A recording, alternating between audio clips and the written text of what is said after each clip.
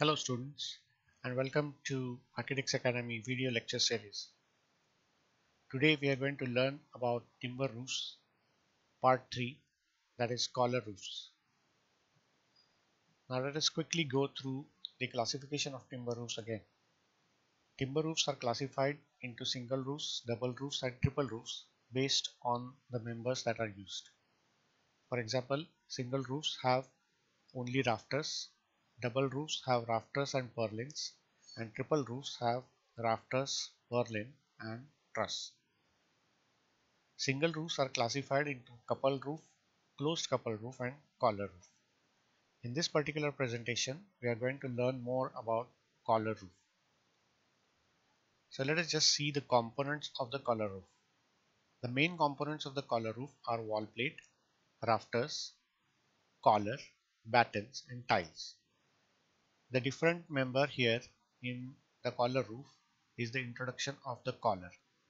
Now the collar is similar to the tie member which we had seen in the closed couple roof. So looking at this particular sketch, you will see that these two members, which are the inclined members, are called as the rafters. The tie member here, instead of being a tie, a straight tie as you had seen in case of the closed couple roof, it has been given a particular shape and it also is jointed with the rafters, and this is called now as a collar. As you will see here is that the collar was introduced as a result of creating more space below the roof.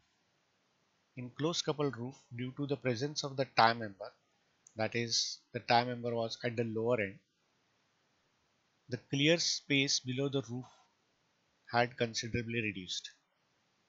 Therefore, to achieve more space below the roof, we are lifting up the tie member by about 1/3 the height of the roof.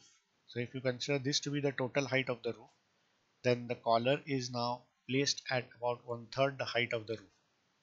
This gives more space below the tie member.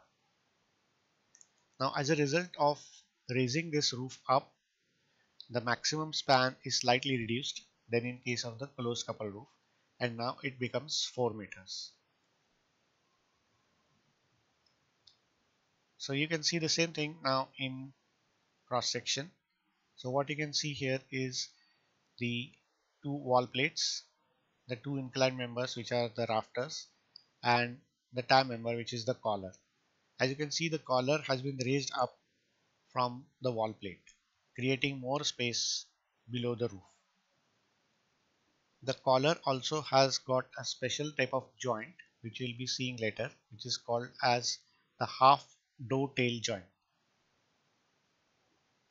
The rest of the structure of the roof remains the same as in case of the single roofs.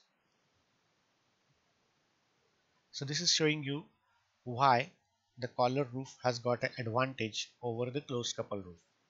In case of the closed couple roof, the space below the roof had considerably reduced, while as in case of the collar, because the collar has been now raised up, you can get much more space below the roof. Now let us see the joint which is there between the collar and the rafter. As you can see, this particular joint is called as half dovetail joint, which is derived from the tail of the dove.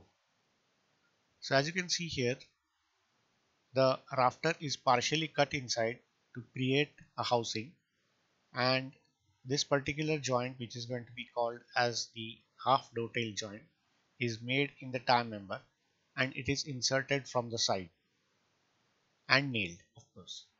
So as you can see here, the joint has been shown more in detail.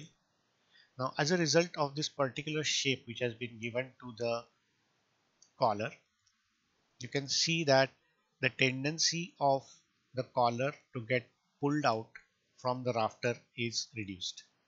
So that is why the shape of the collar is made in this way.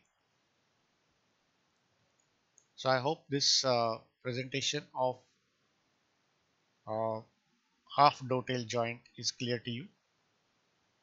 So this is the end of part 3 of the lecture for collar roof. Thank you.